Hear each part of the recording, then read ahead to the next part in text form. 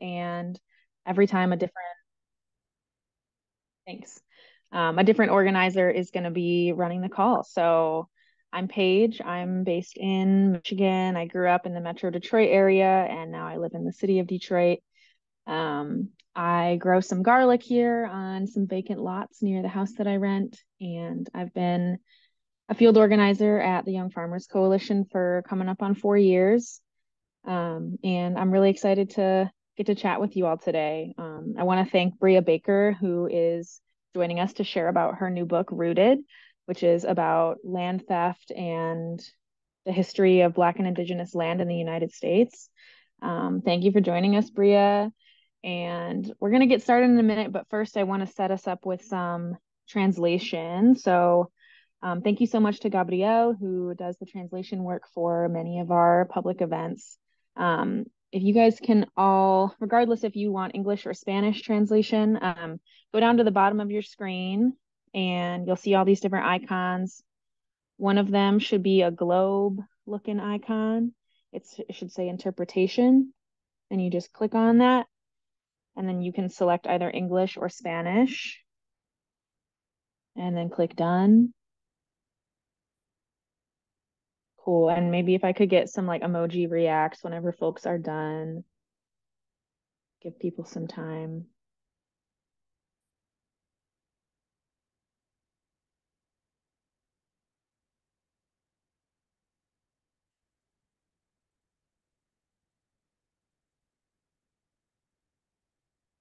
And Gabrielle, if you could just let us know whenever you're all set up and ready to go.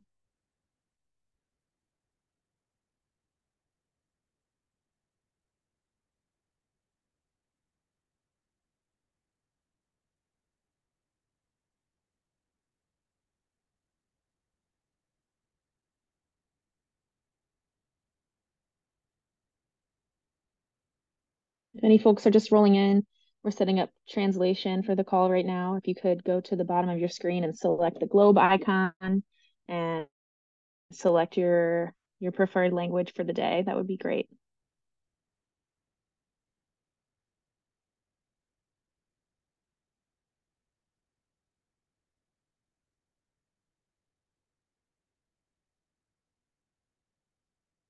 All right, are folks all wrapped up with that part? Anyone have questions or need help?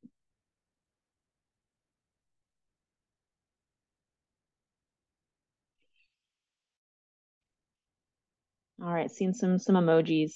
Great. Thanks, everybody. And if one of my fellow organizers supporting the call wouldn't mind just dropping some of those instructions in the chat for anyone else that starts to roll in, that would be great.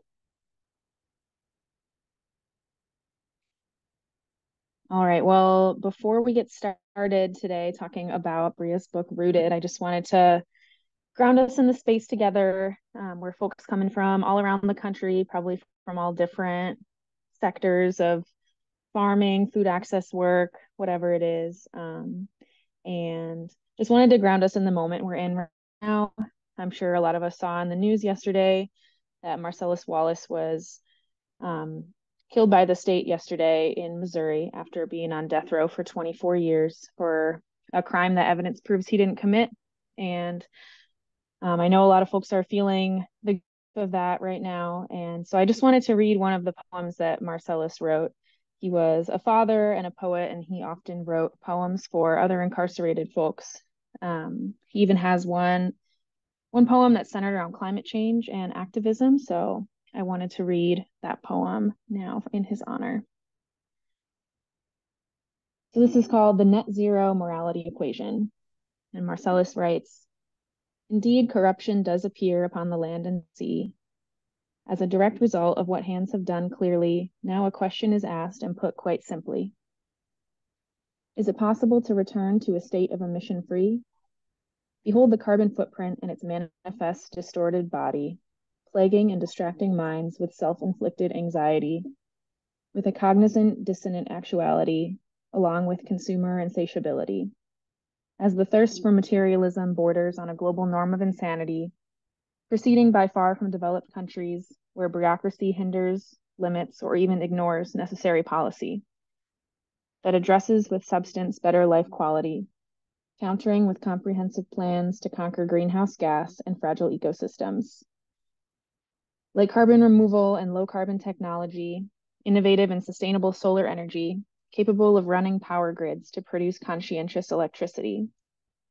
Embraced by a forward-thinking industry, those who partner with scholars, intellectuals, and activists to bring about enhanced efficiency, who will remind the leaders of geopolitics and geoeconomic blocs that a 2050 net zero will be an impossibility or unobtainable reality.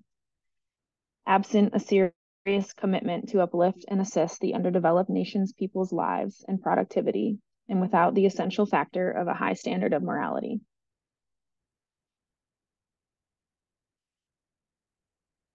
Let's just take a moment to sit with Marcellus's words.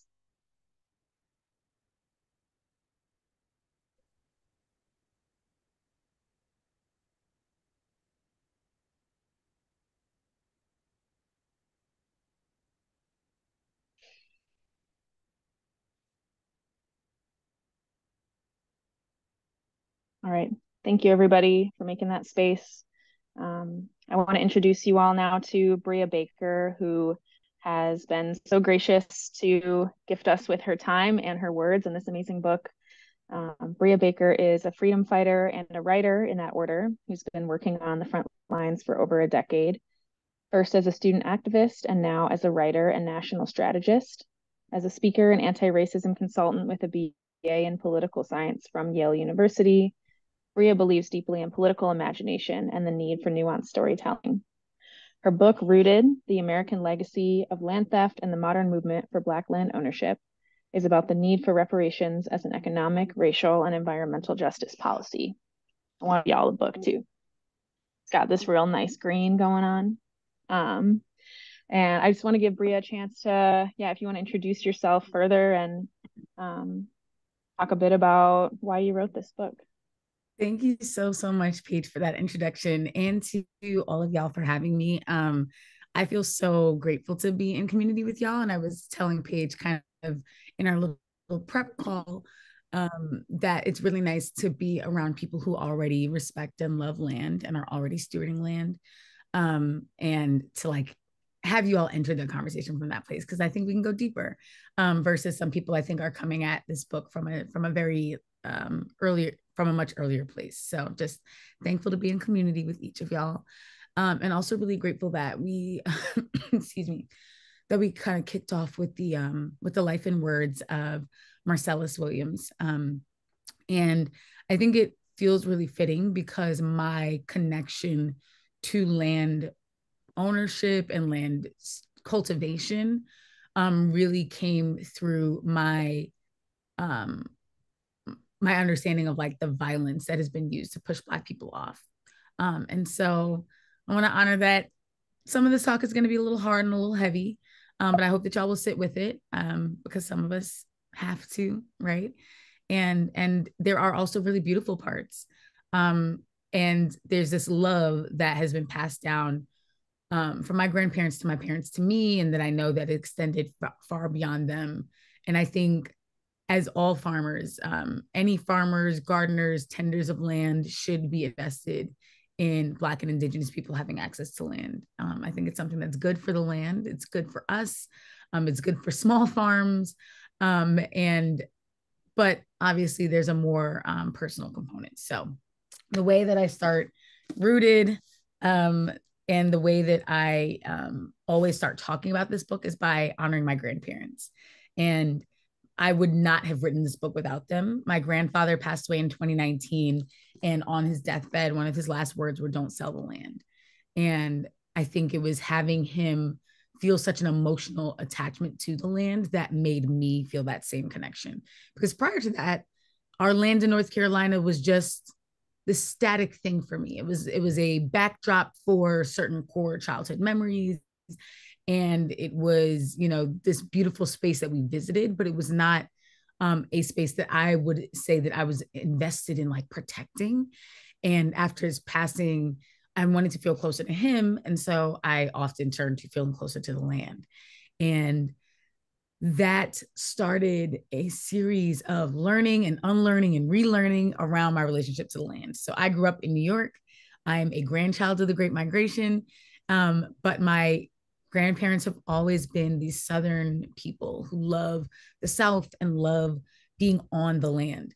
And I was trying to trace that and be like, okay, so why did it mean so much to him though that in his final moments he wanted us to understand that letting go of the land would be like letting go of him. And in my research, I came to find out that my family once owned a 600-acre farm, and that the first person to own land in my family was my great great great grandfather, Lewis Baker, just about a decade after the Emancipation Proclamation was signed. And so I think these discoveries helped me to understand, like, oh, wow, this is like understanding what it took for a Black family to own acreage at that time. And then to pass it on from generation to generation and still have something today. It felt really familial and really like, oh, this is more than just about the money, right?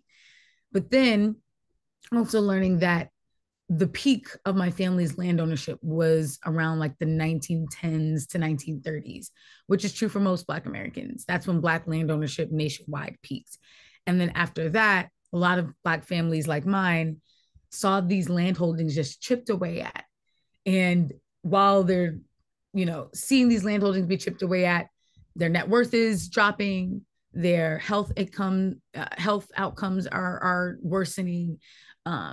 There's just like this clear connect between the access you have to land, not just that's like urban land, but like land that you can grow food on, land that is expansive enough for you to build an industry and dream something for your family and have surplus. Like that was only possible in the South or in suburbs or in rural areas. And that was something that my grandfather really wanted us to get, that there were limitations to what we could accomplish in places like New York, and that we needed to turn to our Southern roots to really know where we were and to be connected. So anyway, I can wax poetic and rant and rave about my ancestors all day long. But I think the most important parts were just realizing that when I first thought about Black land ownership, my mind always went to dollar amounts, and I think my grandparents were helping me to see that there was something a lot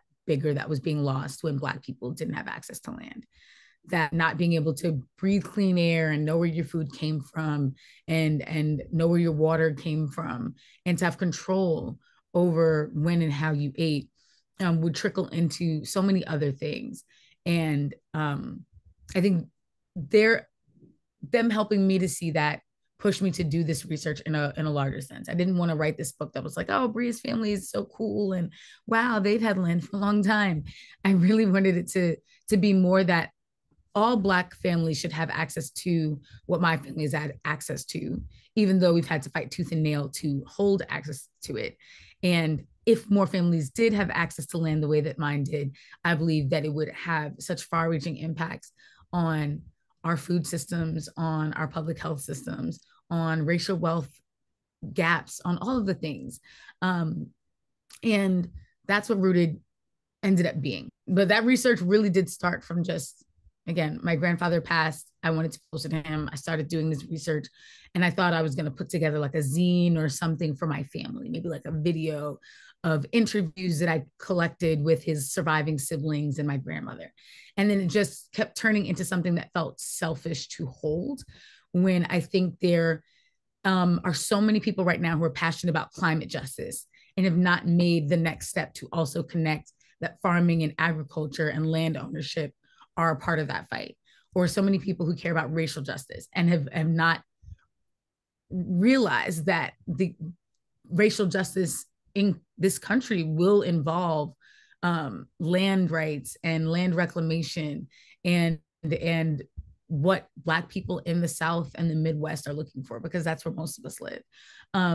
And piecing all of that together and kind of helping, like, okay, the climate activists and the racial justice activists, like, they're right there. And if we could just touch our fingers, there's so much that we can do together. And we don't need like Silicon Valley startup ideas. Like, we have a lot of beautiful ancestral wisdom, and a lot of it is just like crop rotation, cover crops, you know, controlled burns, not hoarding land, not doing factory farming, not, you know, and I think that the more that we can champion these policies, but also honor the sources that they come from, honor that these are Black and Indigenous practices that have been fine-tuned and shared and like, you know, used by so many others across the last several centuries now.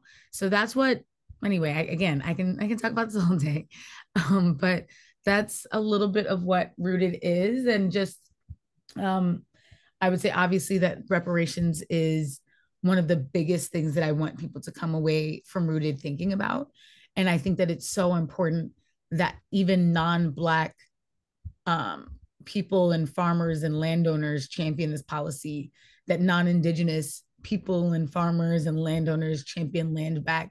It can't just be Black people fighting for restitution for Black people and Indigenous people fighting for restitution for Indigenous people, because the crimes against the land and the crimes against our ancestors have such far-reaching impacts for all of us. So we have to all be really invested in it and understanding that there is no allyship, there's no solidarity that doesn't include addressing genocide and chattel slavery and Jim Crow South violence.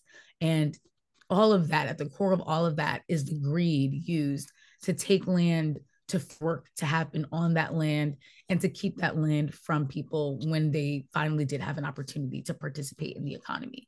So I think that, you know, acts like billions of dollars being dispatched for marginalized farmers, but being held up in federal courts because of cries of reverse racism are proof that we're not telling the story of what has happened to the land and what has happened to people on that land in a meaningful enough way. Because if we were, then I think we'd all be running so boldly towards it, because the post-racial America that so many people dream of and talk of is on the other side of policies like these. And I don't think that it's a utopic vision. I think that we just have to actually invest in the policies that would get rid of the inequity that we know to be true. And again, anyone on this call who has access to land, who's working land, who owns land, is on the front line of seeing just how difficult it is to have land. Even if you're not a Black person, just as a young person, you understand how difficult it is to have land, and knowing that there are centuries of like systems built to make it even harder for a Black young person to have land, or to have that land passed on from our elders. Like when my grandmother passed away last year, it was almost even bigger than when my grandfather passed away, because now it was like a true baton pass from one generation to the next. And I think that's such a scary thing for Black families, because policies like heirs property laws, you know, greedy developers, USDA discrimination, really take advantage of Black families in these moments of grief, really take away the assets we're trying to pass on. And so we are doing everything in our power to keep that in the family, but understanding that it shouldn't be such an individual fight. And if those of us who care about the land can speak up and say that an injustice to the land, an injustice to the original workers and tenders of this land, is an injustice against all of us, and is actually like a byproduct and a symptom in the same breath of what is so hard about food in America, what is so hard about land ownership in America, that it could be easier, that the way that people talk about Europe, you know, colonialism aside, I think there's a lot of ease that people like praise Europe for having. And in the richest country in the world, that should be able to be reaching farm laborers and workers. And I think the way that I've become impassioned about the intergenerational Black experience of land ownership has also really like mobilized me around other farm worker fights, especially around like immigrant farm workers, and understanding that the sort of injustices and systems that were perfected against Black people and Black bodies then get weaponized against others. And so I see very similar things happening across the US-Mexico border, across California, across southern states. And I think that we just really need to be all very vigilant of and careful of not like depoliticizing the things that happen to people on the land. We can love the land. It's incredible. Its own living thing. And I think it was important for me to even see that and to not only talk about the land as forms of economics, but I think that it's important for other land tenders to zoom out and to say, am I doing enough to make sure that Black and Indigenous people have access to this land? And right now, that answer is no. That like if we were doing enough, there would be more than 1% of U.S. farmland that is owned by Black people. But we're there. We're at less than a percentage point, and so we've got to at least get past that point. Like we've got to at least get to 1 and 2 and 3 and 4 percentage points. But we're like working backwards because again, in 1910, that number was out. 14% of farmland was owned by Black people. So we're trying to get back to where we were in 1910 and then build something that is even more imaginative and even more beautiful and even more equitable. But we've got to all take up our aspects and our roles in this fight. And y'all are the frontline workers. And I feel grateful to be in community with you. And I hope that every single person on this call is at least talking to the people they know and demystifying what reparations is and can be, and the role of land grants and eminent domain reversals and all sorts of other versions of land back for Black and Indigenous people. So I'll pause here and bring Paige back up so we can have a deeper convo. Yeah, I appreciate that. Before we move on, I just wanted to acknowledge, I think I may have misspoken Marcellus's last name earlier, and just wanted to connect that to like, so Marcellus Williams, in light of this news yesterday of his passing, I was thinking about your chapter in the book where you focus on the racial wealth gap, talking about how that is connected to historical and ongoing racial violence, including the disproportionate number of Black people who are incarcerated. Yeah. And throughout the book, you reference like so many statistics, different reports, old resources, more updated resources, and you compile them in this really beautiful way. But you also mentioned that as you're going through all these other references, they're all missing that white supremacy and land theft are at the root. And in these other discussions, people are missing that point. And so I was just wondering if you could talk a bit about that. Like, as you were going through all these resources, what made you decide to take this from, talking about just your family's story to seeing like, oh, hey, I think there's a gap in the literature here. There's a gap in the conversation. And I want to compile these things and write about it in a way that addresses the true roots. Yeah, 100%. I think that actually, I don't know. I can't pinpoint exactly when that became the framing for the book, but I know that it was early enough on. And I think there was a personal reason for that. And then there was this, like more what was happening in the world at the time that I was working on this book proposal thing. So personally speaking, within my family, so my grandfather is who I learned to love the land from, Alfred Baker. And he is who he spent his retirement purchasing land. He knew his family had lost a lot of acres over the last several decades, and he wanted to sort of like rebuild those acreage. But his rebuilding project was also was kind of grounded in a lot of like disdain and almost like disgust at his own father. And he really felt as though like he'd talk as though his father was like the weak link of the family, and as though his father had let white people and local government take his land. And that if his father was a more vigilant, smart, savvy person, he would have been able to protect the family against some of the land loss and violence that the family was exposed to. And I think what it just never felt accurate to me. And I felt as though my grandfather was being a little hard on his dad, and that he didn't really fully even understand, like he was not removed enough to fully grasp how much his dad was up against. And so it was easier to blame his dad and say, oh, well, he was too busy drinking and he was too busy gambling. And, while he was drinking, someone was taking his land, and, I'm going to be a different, better kind of savvier kind of person.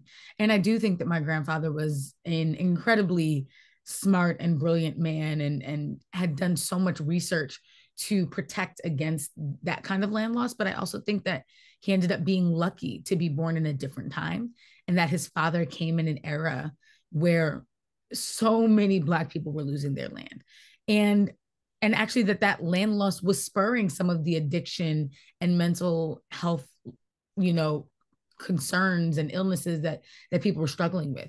Because, you know, think of it, like my great grandfather was a husband and father of 17 in a time where patriarchy said he was supposed to be a provider and a protector, and he was neither able to provide or protect for his family in the face of white supremacy in the Jim Crow South.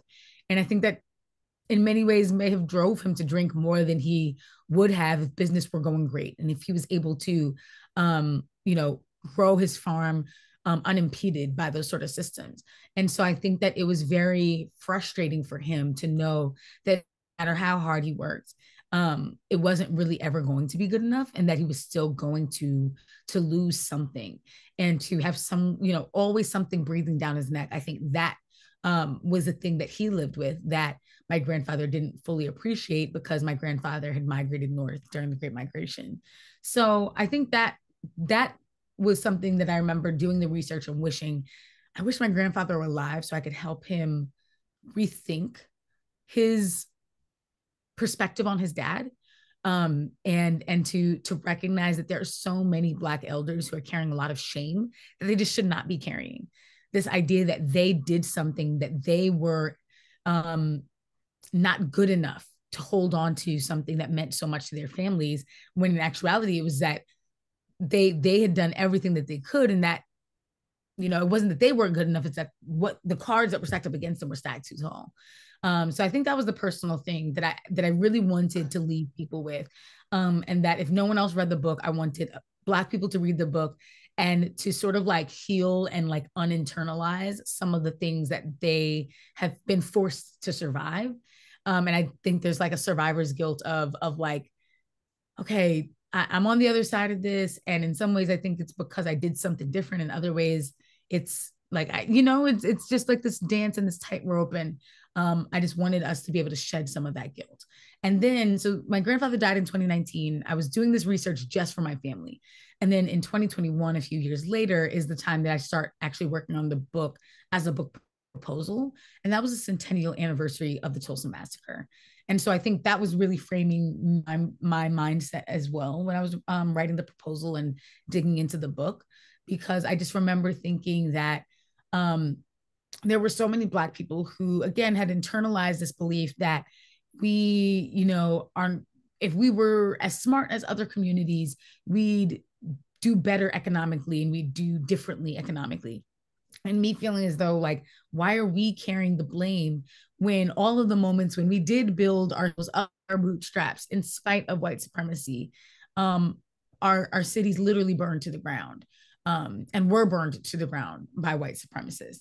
And that, you know, large farm owners were ran out of the South, and that, you know, there are so many stories in rural counties of Black cattle ranchers having, you know, their herds poisoned and their wells poisoned, and all of these things. It sounds very conspiracy theory like, if you're not grounded in like the record. And I just remember thinking that if we did a better job of people understanding that things like the Tulsa Massacre are not anomalies, they're not isolated incidences. There were entire years where Black people were just like, if you survived and your town was not, you know, attacked by a mob or burned down, you were lucky, you know. And like, that was even before the Tulsa Massacre. That was the Red Summer of 1919. And that was 2 years before. And there's so many Black people Black people like me, my age, and some of y'all on this call, who our grandparents and our great grandparents have survived some really traumatic moments, and all just trying to hold on to some land, hold on to a house, hold on to a farm, hold on to a business, hold on to a dream that someone before them had dared to dream. And I really wanted to tell that story, so that, again, so that those of us who were thinking that we came from any sense of like inferiority could like really shed that. And so the rest of us could really be emboldened to walk boldly towards reparations. Because I think when you're facing this kind of stats, it's very easy to say, I would like to repair the harm done during like massacres like the Tulsa massacre. Like that feels easy. Like I want, like there are living survivors who are above the age of 100 who are still going in and out of courtrooms trying to get restitution for things that they were children during. Like they're not the descendants of. They were survivors of these attacks themselves. And the US court system is forcing them to still prove why they should get some sort of restitution, as if they're not still living with the harm and the, you know, not just the pain, but like the irreparable economic damage, the loss of connection to a place that was once a home. And so I think that the more that we tell these stories, not as a form of like trauma porn, but as a form of saying, if U.S. history feels like trauma porn and too traumatic to teach the children, then we should actually stop doing that, and we should do something different. And that should not be radical to say. Like that should be a very like run of the mill thing to say.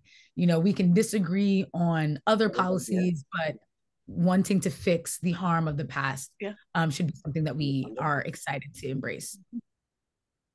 You don't even know where our children are. I'm seeing a lot of love for you in the chat and appreciation for all the intersectionalities you're bringing into this conversation. I wanted to give some space to some of our other organizers, if anyone had some questions. Brea, from the organizing team, or if you wanted to share some ways this book has inspired your work. Free to hop off mute.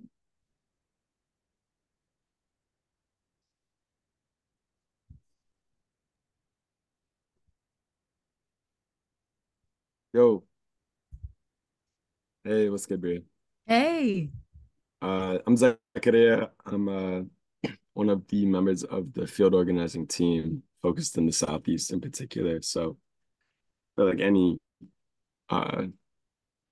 any kind of expose onto the history of Black land and Black land loss is gonna be centered in this region in particular. And it's like stuff you were talking about, heirs property and the specific kind of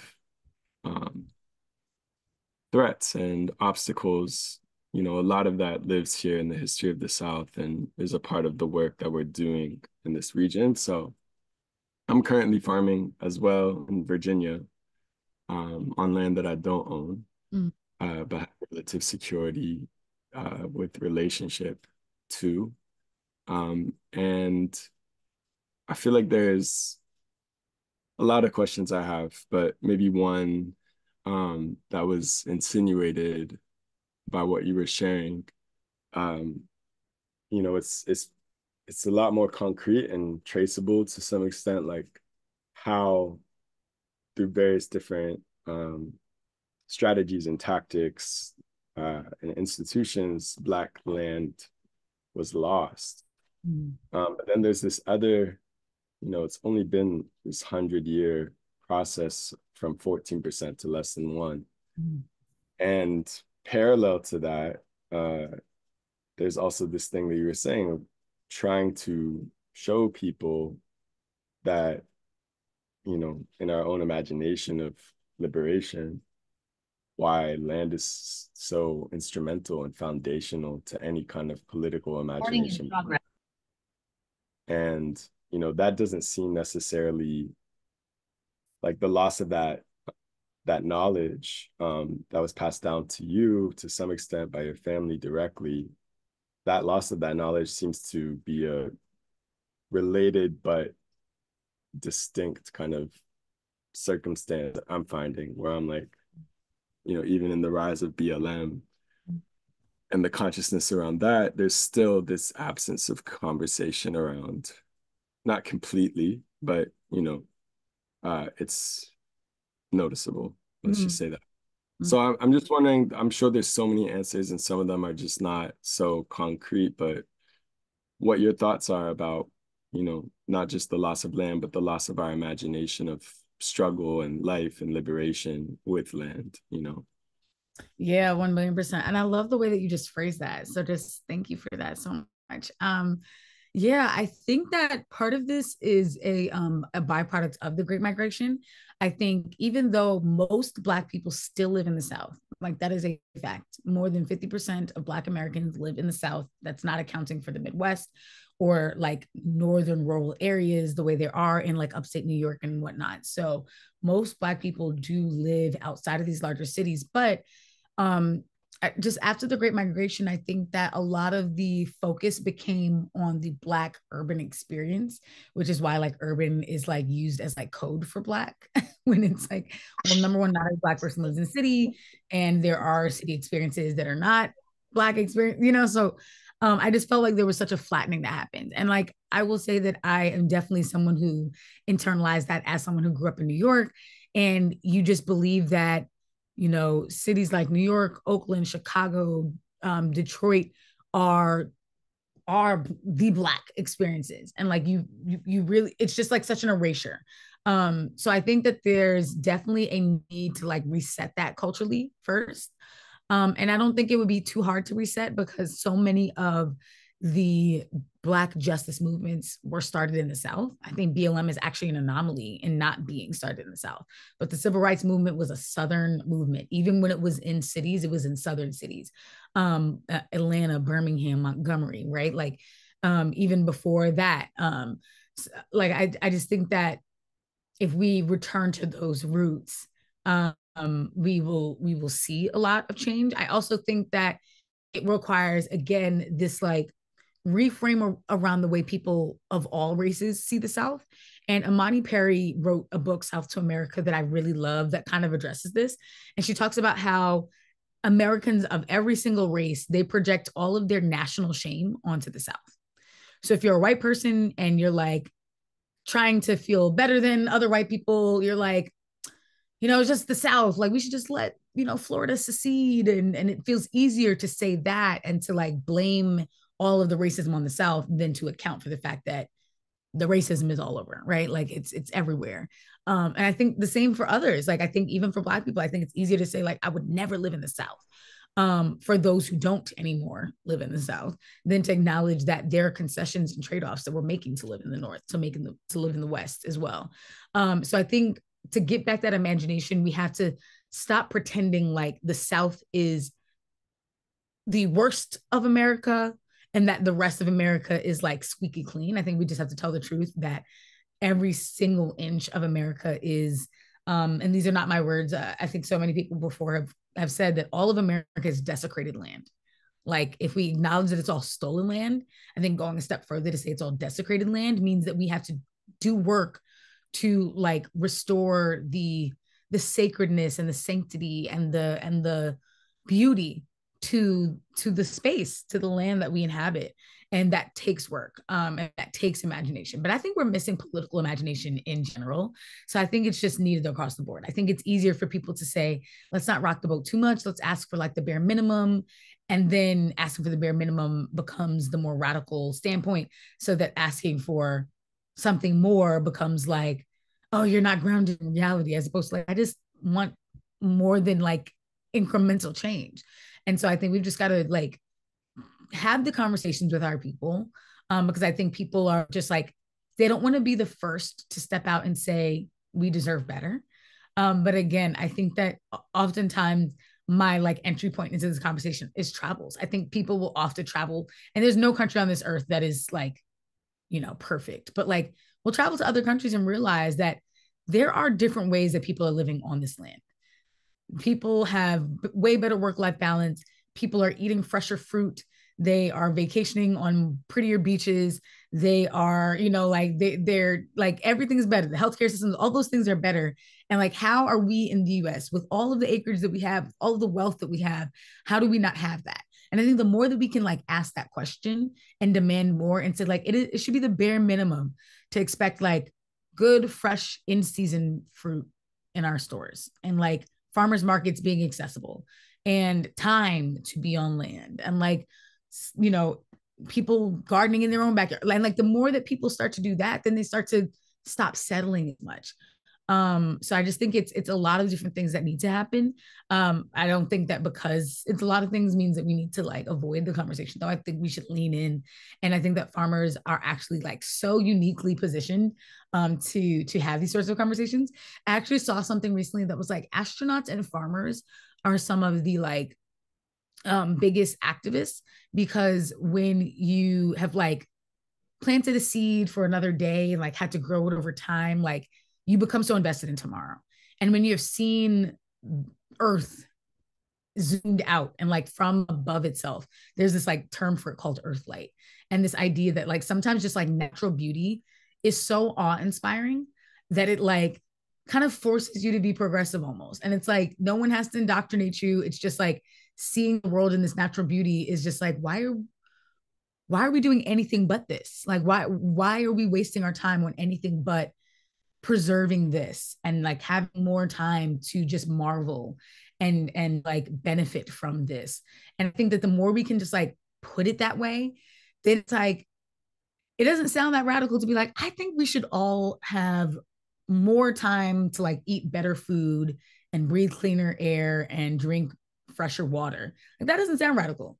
But like the path to that is absolutely land back and reparations and small farming and like regenerative farming and, you know, a rethinking of agribusiness in this country and like, you know, money out of politics because lobbying is the reason we have the problem. You know, of course, there's like the actual policies that get us there. But I think if people just can remember what their values really are and that like we've been conditioned to care about other things or think we care about other things, but at the core, what it's really all about is this.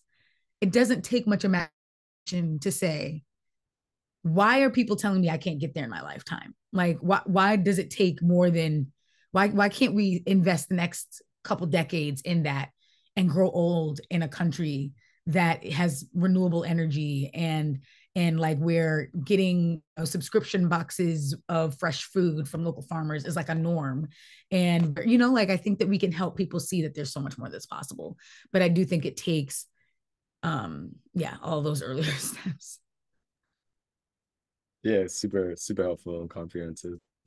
I mean, I have plenty of questions, but I'll let some of the other organizers and participants join in. No, I appreciate that so much. I mean, if no one else has questions, I'm down to hear yours, but if anyone else does want to.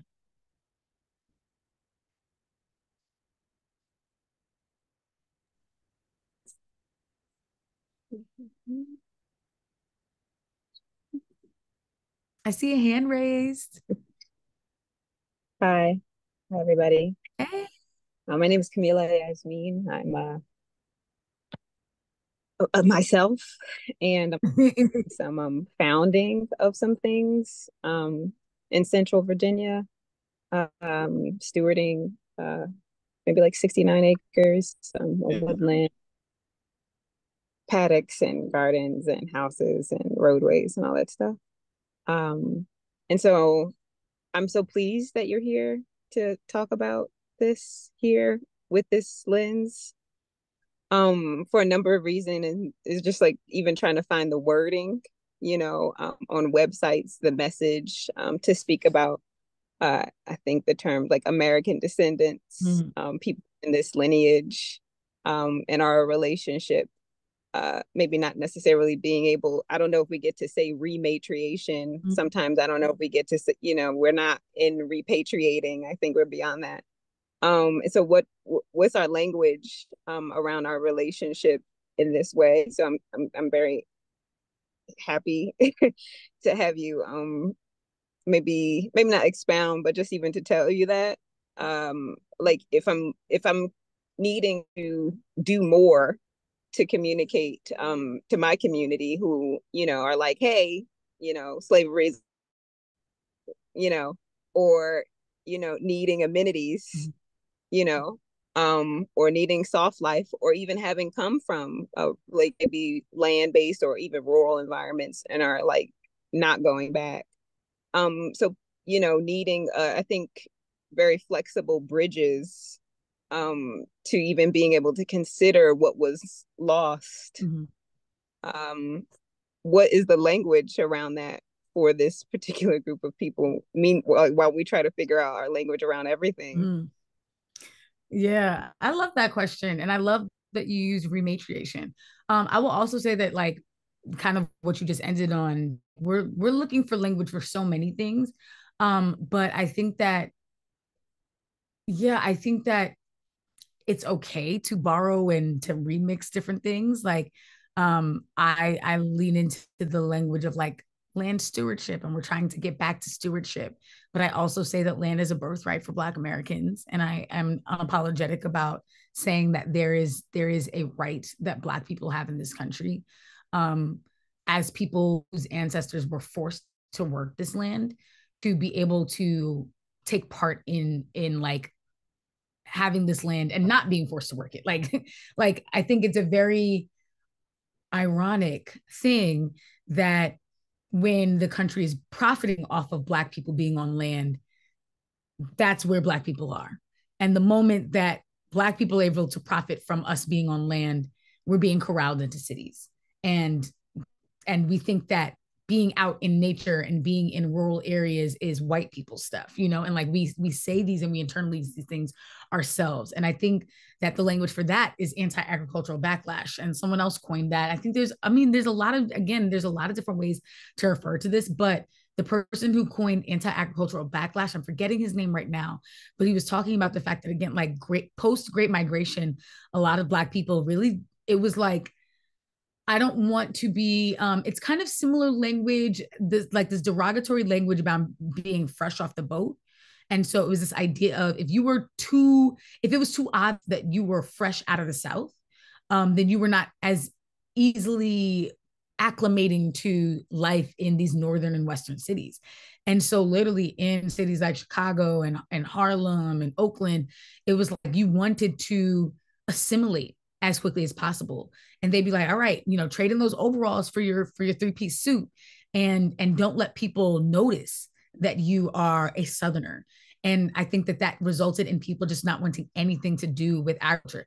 I think one of the most prominent examples of this in like a non-serious way is there's this meme that kind of like comes back around like every couple months. And it's like, would you pick cotton for, and it's always like insert dollar amount that's like a large amount. So would you pick cotton for like $350 an hour? And the amount of people in the comments like, there's no amount of money I'd ever pick cotton for. And I'm like, $350 an hour? That's not slavery, y'all. Like, we have to be able to separate. And I think that's where like reclaiming our relationship to land is a part of this, is that not any sort of labor on land is slavery. Labor on land is labor on land. And we've been doing that long before colonization. We've been doing that on the African continent and anywhere else across the diaspora that we've gone. But what, like, it's the experience, it's the violence that happened to force that labor, that is the thing. And I think getting people to see that will take some time. So for example, though, like when I first started writing this book, I was a new returned Southerner, part of this like great remigration, as people are calling it. I call it the Great Return. And I was living in Atlanta. And I don't think that I ever saw myself as living outside of a city. I was like, I want to be in the South, but I'll be in a city. And my path was, I started caring about land through my grandparents and through the archival work and through the historian work and through writing about land. And then that trickled into, well, I mean, I could grow some herbs in my windowsill, into, okay, well, we should get a house in the suburbs where we can have a garden, into now we have 8 chickens and like 4 raised garden beds and fruit trees and bushes and all these things. And like, it continues to grow from there. But like, there was a time not long ago where you could not get me to do any of this. And so I don't think for many Black people that this is too far off. I think for a lot of us, there's this like Stockholm syndrome to like being in the North and West, where you are being convinced that it's so much better than the South, so much better than rural living. And that is what feels like the soft life for you. It feels like, why would I go back and revert to harder living, harsher living? But I think it's, number one, important to realize that, like, I talk a lot about like our ancestors' wildest dreams, and they didn't dream of like never working ever. They dreamed of working on their own time, of working at their own pace, of like controlling the means of negotiating the pay for that work. Like, It was the ability to grow vegetables because you wanted to, not because they're telling you to.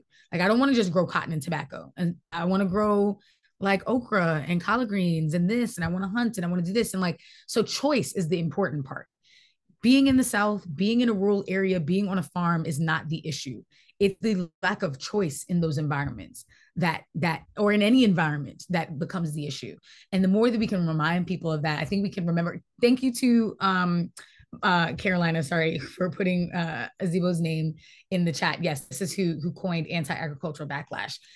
So thank you so much for that and for the link. But yeah, I think like reversing that anti-agricultural backlash entails just learning to remember that like our ancestors loved the land, not because they were forced to love the land. Like they love the land, period. And so when we say rematriation, we are returning to the ways of our ancestors and those before us. And that includes pre-colonization. And I could talk about this all day, but the last thing I'm gonna say is I also think it's important to bring expertise, like the word and like the understanding of expertise into this conversation. Because even like the shame that we have around being laborers and being in the South and being like on a farm and in a rural area, I think comes from like a downplaying of how much knowledge and information and expertise it takes to be an agricultural worker. And I think that stems from the fact that we still have internalized that, like, even if you don't truly believe that, like, our country's education system has kind of like encouraged people to believe that Black enslaved people were dumb and like not as savvy. And like, even those are like, I don't believe that, but like you do because you don't believe that Black people were skilled, and you don't. I think that like, again, it's not our fault. It's the way that it's framed in school. But I think an interesting thing for me to find in my research was, number one, like a lot of the earliest like colonizers and enslavers were often commenting on why they were targeting specific Black peoples and specific African tribes because of how skilled they were. Like, oh, hey, we just met some people who are really great at rice production. And what if we enslaved them and brought them to the Carolinas and made them do it there? Like, it was not like, oh, let's bring these dumb, oh, let's like trick these dumb people. It's like, if we can use our tools to our advantage, then we can bring these really smart people who have learned our languages extremely fast, who have served as translators and trade and all sorts of things. Like, if we can take advantage of those skills and like use it to our advantage, then we can profit from it. And that's always what it's been. And I think being able to see like, oh, I don't, yeah, like I think there was a part of me that always thought, oh, I want to come from people who are, who are great. And that meant not sharecroppers. That meant not farmers. Like, I wanted to come from, kings and queens and academics and whatever the case may be. And realizing that like the farmers and sharecroppers and landowners that I come from were herbalists and were like botanists and were experts at what they did. And that expertise was mislabeled and like taken advantage of. And by the time that they were trying to profit from it, the economy was transforming like right before them.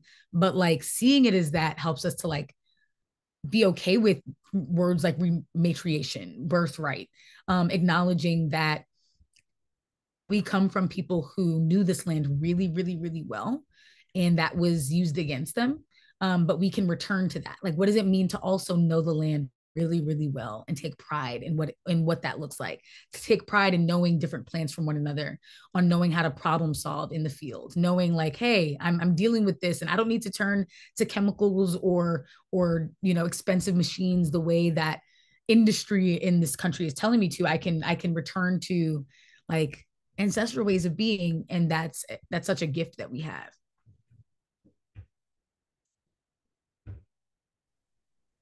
No, thank you. I really appreciate you asking that. Thanks, y'all. If anyone else has questions, feel free to hop in. We've got until about 4:30 with Brea, so. And I love the comments, like, yeah. A lot of the agricultural wisdom that all of us carry in us is so downplayed. And I think it's really important to not let that happen, especially in a world where climate experts and scientists are investing in things that just feel like overcomplicated, when there's like easier interventions that we are stepping over, and just don't be afraid to acknowledge that like you carry expertise in you. Oh, I see another hand raised. Is it Carolina? Hi, yes, it's Carolina or Carolina. Actually, I work with National Young Farmers Coalition. Thank you so much for being here. And I'm sorry I can't come on video because I have that sweet small town Wi-Fi. So I heard you talk about the fact that, and I don't want to misquote you, but that this is political. Yeah, that this work is political in its very nature. And I know that there is just a lot of disdain that exists especially in the quote unquote sustainable farming movement about being political. I would just love to hear you talk about maybe making some of those, sometimes invisible spider web threads visible, and what kind of having that conversation about participating in the political system, what that means to you and how you are sort of navigating all of that. Mm-hmm. Wait, so just to go back, when you said that like some people are more reticent to like be political in the space, where have you found that to be? Or like in what ways have you found that to be? Yeah, it's a great question. So to specify, I see hesitance in participating in like policy setting, and especially at the federal policy level. Like it's something that is for them, but I don't want anything to do with it because it's yucky, which is, gosh, there's so much to say there. But what does it look like to reinvigorate sort of our kinds of movements that we work through into the decision-making process at the national level?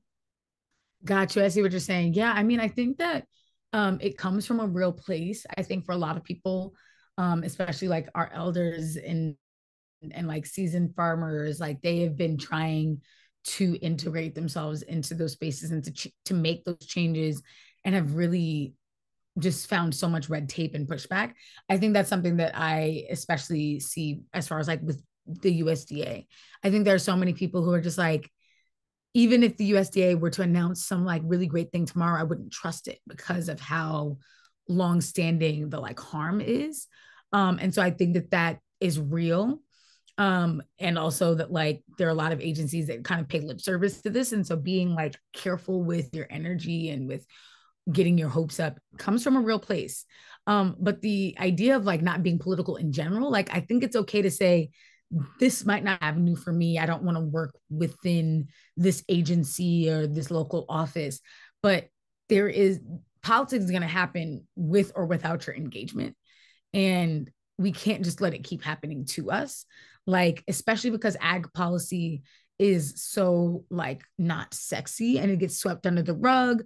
There are not people like standing on the steps of the Capitol, like protesting and making demands around agricultural policy, but it has such far reaching impacts on how all of you on this call like do what you do, the zoning, the access, the resources, like everything is really shaped by things that happen federally and then on a state-based level. So we have to be engaged in some way. And that's why I asked the question, because I'm just like, people who are completely apolitical, like it's one thing to be like, okay, I'm not going to work within USDA, but I am going to work with unions, or I am going to work with co-ops and to try in these strategic ways. But you just got to find your lane in some way.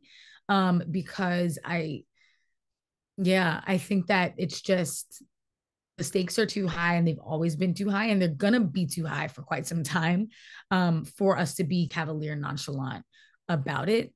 I also think that for those of us who, in addition to being young farmers, like you're already a unicorn in this space because they don't want us in it. Like, for us, they're like, okay, do this as a hobby, not as someone who's trying to like make a living and who's trying to, community or whatever the beautiful missions that I'm sure many of you have. But if you are a young woman, a young Black person, a young Indigenous person, a young like if you have any queer, like if you have a compounded identity, it's going to make it even harder for you to take up space. And we are just so boxed out of opportunities to be taken seriously. And so we have to take ourselves even that much more seriously. And we can't cede political power by thinking like, oh, you know, I'm just here to like plant some seeds, and like it's never just planting seeds. And I think there should be a world where this is not political. Like I think it actually says a lot that something as like life sustaining and just like normal as growing food is such a political thing, but it is. And so living in this country, farming in this country means that we take that into account. And if you're someone who has been lucky enough to not experience those things firsthand and to be like, oh, this sounds a little dramatic, like congratulations, like this is me letting you know that you've got some privilege. And like, you know, do that extra work and go the extra mile for those who cannot afford to not be political in this work, who would not be in, you know, in rooms like this and would not have a farm to work if it weren't for political organizers before us, and even community organizers who keep us afloat, right? So I think that we just have to honor those sources, honor that a lot of us are standing on, you know, the shoulders and backs of union organizers who made it possible for small farmers to still be around, Black sharecroppers, indigenous, you know, landowners, and like so many others who are still fighting for access to land today. And that is political as hell. And then maybe there will be a world where we can laugh back on this. Like, remember when like owning land was a thing that, you know, was considered, you know, political? Like, no, you know, but that is where we are. And so we've got to be able to own that. And I think if you're someone who gets it and are trying to talk to people who don't get it, just reminding them that they would not be able to do the things that they do, whether like regardless of race, like all of us, if you are not Tyson, you exist because of organizers before you. And your work is only possible because someone is still fighting to make sure that there are not entire monopolies on how we grow and consume our food. I so appreciate the very nuanced, contextualized, and realistic response. Thank you so much, Brea. Thank you. No, I appreciate you, Boo. Thank you, thank you, thank you. And I love these questions. Like, these are so deep. I see another one in the comment section. Someone said, my question is about practices you've become aware of for resolving the grief of Black land loss. As I reflect on what you shared about your grandfather's drinking, I'm curious how both Black elders and younger generations are working through the pain of those losses in ways that compromise our wellness and relationships. Yes, Kendra, to this question. It's so, so real. It's actually, I think it's why I'm careful in how I talk about reparations, and I talk about it as like a series of policies, because I think if in an ideal world, of course, yes, reparations includes money, but if tomorrow every Black person in America received like a direct deposit, that would not do away with all of the harms of slavery. And I think we should be wary to let people think that it would, because then they can just slap a low dollar amount. I mean, yes, and I still need that direct deposit too, Okra. Felt that deeply. And my issue though is like, I think that if the idea becomes that one payment is enough, then number one, they can set a dollar amount to it, send it out, and be like, why are you still complaining? We handled that. I've wiped my hands clean of that. I am not responsible. I have absolved myself of the need to account for anti-Blackness in America. And so my issue is, number one, if Black people are not the deciders of what that dollar amount is, they could send out a measly $5,000. What is like, do you know how easily a $5,000 check could be eaten up by just like a month or two of bills for the average person in America?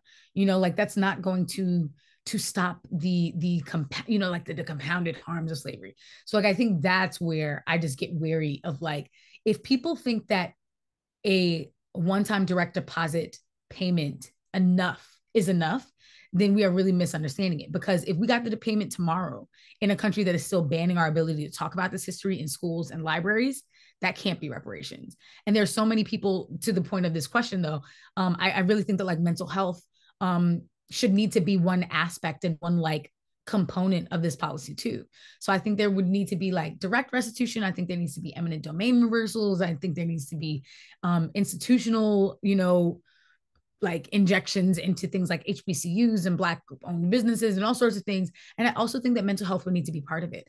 I know that there are Black elders who literally were put in asylums because of the things that white supremacy did to them.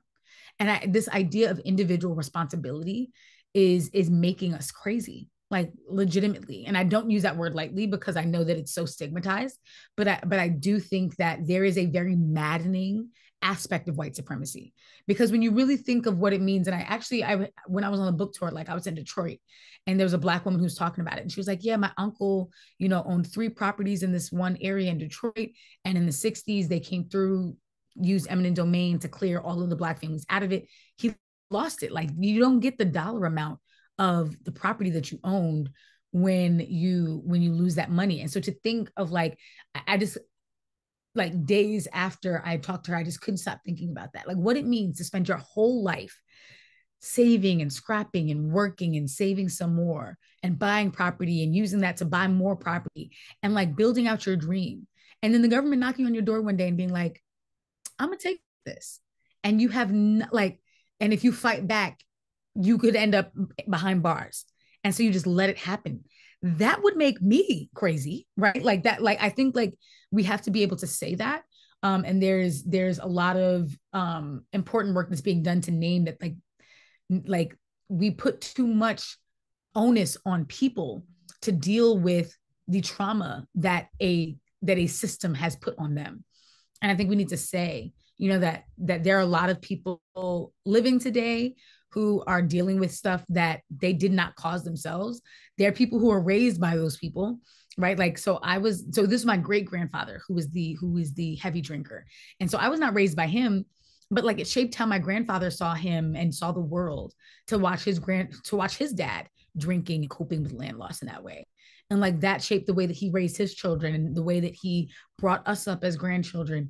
And like, so I think it's just important to name that. Like, yes, we need a financial investment in a major one, not this little $2 billion here. Like the most conservative estimates are like in the hundreds of billions of dollars is the like estimation of land loss. So we need a really significant financial investment. And we need to acknowledge that we have to tell the truth, and we have to give people space to heal from the trauma of having their dreams taken and snatched from under them.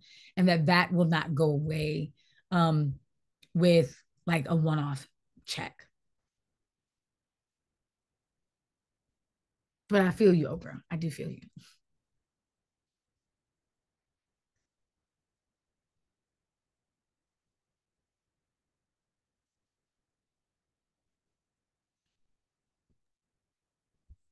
Yeah, Brea, thinking about, something you and I were chatting about earlier, and you talking about how these, just a check isn't gonna be the solution, even if that check in some cases might allow Black and brown folks to own land again, if that's in a rural area or returning to rural areas, the challenges that come with that too, and often the safety issues that come with that, sometimes even due to just like one neighbor, unfortunately, like in my organizing work, talking to some Black farmers in Michigan, that's an issue. And I'm sure it's even more challenging in the South in some places. So just thinking about like the other things that we need to be doing, while we're working for these incremental policy changes that are slow and sometimes are hard to keep our hopes up and momentum going for that, and then a lot of folks in this room are also doing like grassroots work day to day, trying to build some more resilience for their communities. And then also trying to dream up this future where folks can be out on rural land together and feel safe and feel in community with all their neighbors.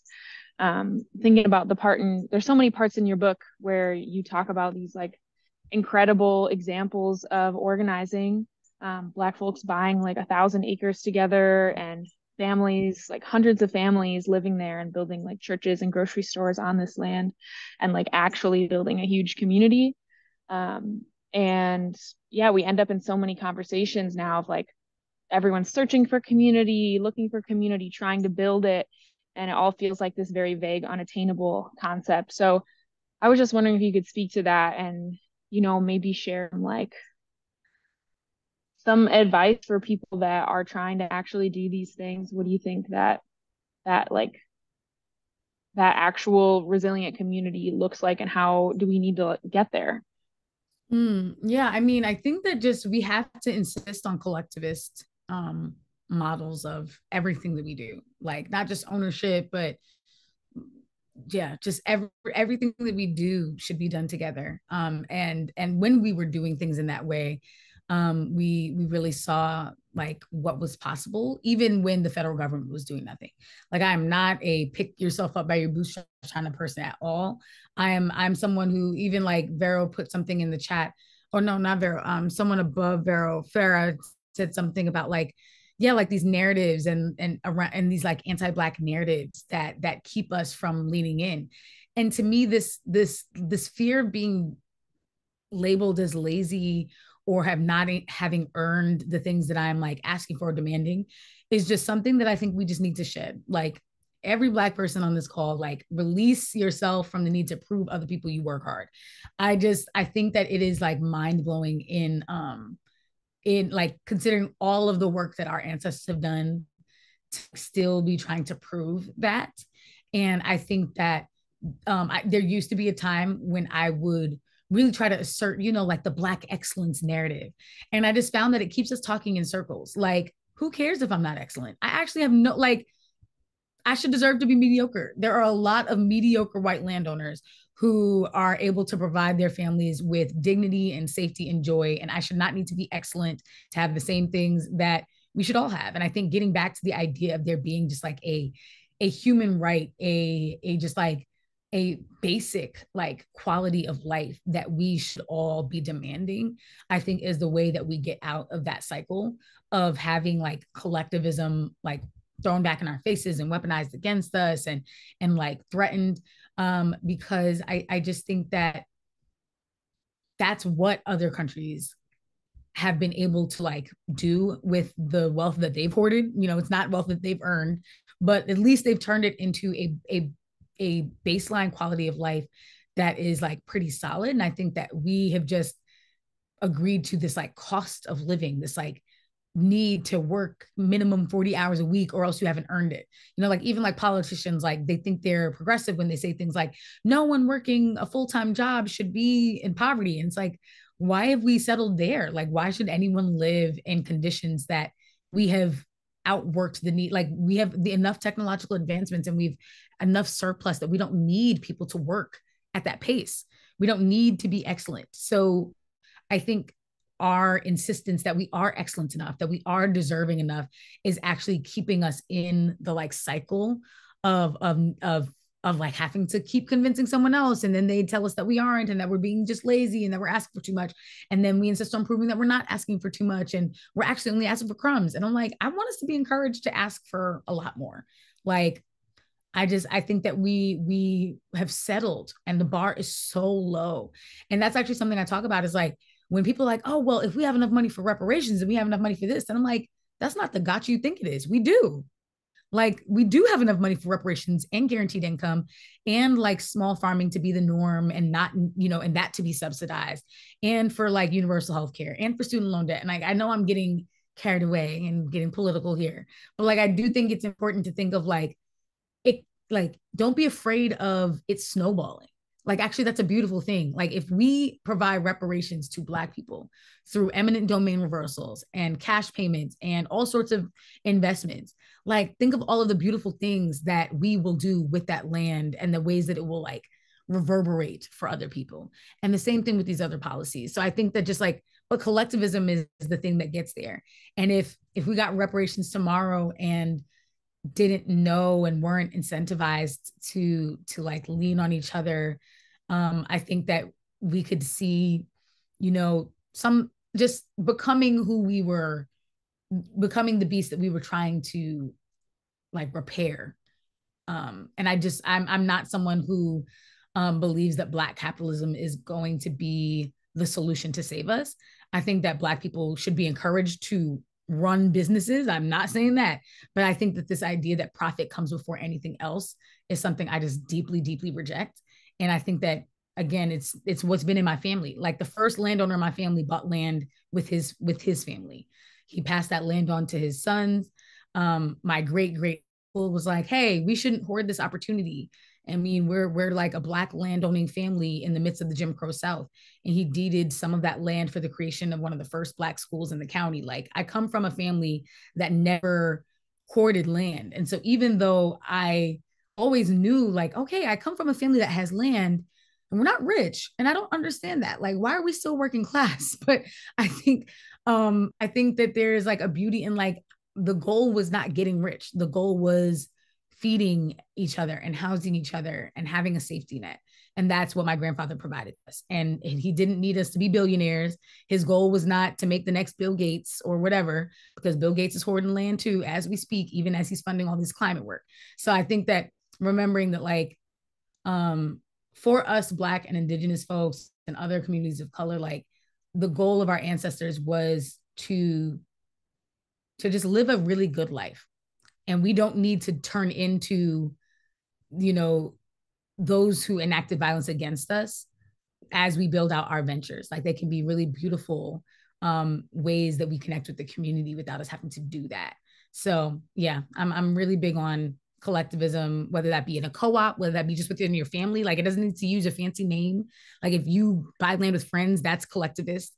If my wife and I have land, and it's not much. We have an acre and we have 8 chickens on that land. And those 8 chickens lay way more eggs than we ever need. And so anyone who's walking by, we're like, hey, Miss Stephanie, take some eggs with you. Oh, the Orchid Man, take some eggs with you. Like, everybody gets some eggs. And like, sometimes the chickens, they end up in somebody's front lawn. And, it's like, it's a beautiful thing for our neighborhood. And I think the more that we can do that and have our land be something that other people can benefit from and learn from, the better. Yeah, thank you, Brea. I think, unfortunately, like, more often than not, excellence is equated with the level of participation in capitalism that you have, even if it is related to farming. And in your book, you talk about, like, transforming what it means to be stewards of land. And I think part of that too is finding, like, how do you want to define your success outside of capitalism, even though, unfortunately, like, the USDA and a lot of farming organizations and a lot of farming communities only see you as legitimate or like a successful farmer if you're participating in capitalism or succeeding in that way. Mm-hmm. I think we got time for like a couple more questions too, and I don't want to take up too much more mic space. So if anyone else wants to ask Brea a question, feel free to hop in before we wrap up. I love what JoJo said, rich in land. That's the best version of rich. So true.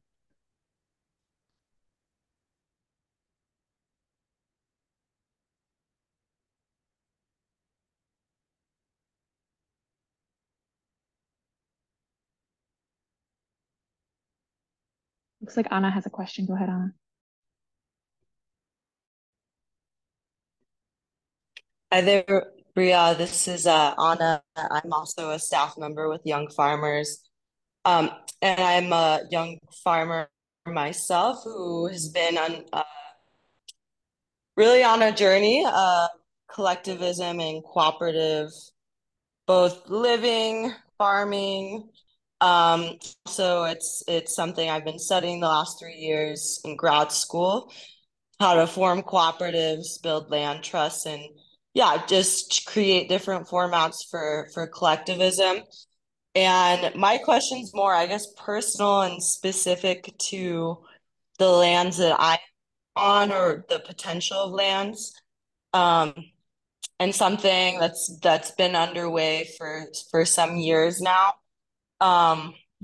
There's a possibility that I will be purchasing, like, within the next few months with my family, but also and not on paper, with friends in our farming community. It's a farm property with several buildings on it and farm infrastructure. And this is in Albuquerque, New Mexico. In New Mexico, we have Yeah, some of the most indigenous folks per capita living here who are still on their original lands. Yeah. And I'm curious, you know, this is not in the Black experience, but in the ways of reparations for indigenous people to the land. I'm curious to hear from you, like, what are some approaches to like living in principle of collectivism in like a practical way, and also really like with the opportunity of collective ownership, how to invite and yeah, facilitate land back while also, you know, needing to collectively benefit from the land and make it sustainable economically. Yeah, 1,000,000%. First of all, thank you for all the work that you're doing. I think that's so, so important. And I think that being able to show people like different models of ownership is really important because a lot, I think the system is really been like wants us to believe that there's only one way to own land, and that's to do so in a very selfish way that's like mine, mine, mine. And there's so many different ways. I love that Leah Penniman and Soulfire Farm are the first ones to put meat onto it, but I know that so many other people have like cultural easement agreements. I think those are really cool, and I think that that's something that my family is taking into, and that people like just in general we should all look into, which is like the idea that even if you are the one who holds the deed, that you're allowing access to your land to like the folks who have ancestral ties to the land, that they might want to visit or fish on that land or hunt on that land, and that you're open to them doing so. Again, like I think there's informal ways that this collectivism can happen. And I also acknowledge that for Black people, especially, having that deed matters, and having that deed be a clear deed matters. And I think that like in an ideal world, there would be a world where we don't need the deeds, where they're not like rigid borders around things. But right now, like Black landowners are having their land encroached upon, are facing all sorts of like legal restrictions on what they can and can't do with the land that they have. And so I recognize that like ownership it does matter in the current world that we live in. And that like, yeah, just the state is not invested in seeing Black people successfully own land. So we have to be on our P's and Q's. And heirs property is a really, you know, is the best example of how collectivist land ownership gets threatened. I am an heirs property owner, so I've seen that within my family. My grandfather is one of 17 children. So if that's my grandfather, you can imagine how many hundreds of grandchildren and great grandchildren are still alive and have access to and are heirs property owners of that land. And kind of seeing the ways that we are preyed upon by developers who are trying to push us off of that it's really disgusting. And so I think that the more that we are really like vigilant of like these tactics, and that we understand the legal system, the better. But I think that like with the deed, like when you have ownership, you can call the shots, and I think that matters a lot. Because again, my grandfather is the one in my family who comes from a long line of land ownership. But my grandmother was born a sharecropper, and she knew the experience intimately. You could work land that you love deeply, that you know intimately, that you are really invested in. And if the owner of that land decides to do something different with it, it's going to be up to them at the end of the day. And if you are not the one who has the deed, then you're not the one who gets to call the shots. And I think that while that's still the case, we need Black and Indigenous people to have deeds, to own land. And I think that's why it's so important to see like conservationist groups that are ceding land. I know it happens so much in the Pacific Northwest and in California, especially, where, you know, like just like hundreds of acres of the redwoods will be given back. Oh, I love that what you said, Camila. I love that, being able to access land on a Black Indigenous rural route through a land trust. I actually I know a land trust in North Carolina that's been doing that too. And I met them through one of the Black women that they deeded the land to. And yeah, I think it's really cool that land trusts are starting to do that.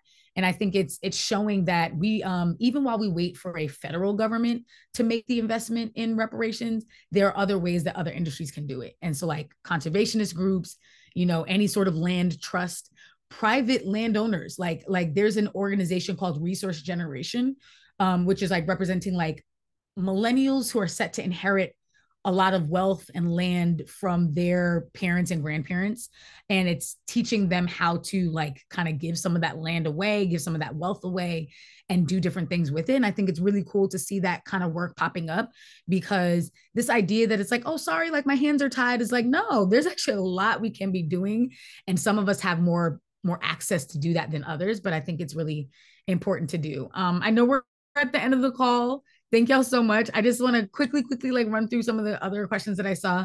The upcoming presidential election, I think our options are really, really trash. But in the context of land ownership and land reclamation, I do think thinking of who gets to appoint the next Secretary of Agriculture really does matter. Vilsack has been like just so detrimental to Black farmers and Black land ownership in general. And I think it's really time to get him out and to get someone to commit to assigning someone different to that post. And I know there's a lot of different groups who have ideas on who that can be. I think that I don't want to get anyone in trouble. I don't think I could say partisan things here, but I do have an election column on Refinery 29 Unbothered, where I do talk openly about this and about the fact that even though I don't love all of the options that we have, I'm someone who believes in like playing a long game and what are the conditions we got to organize within.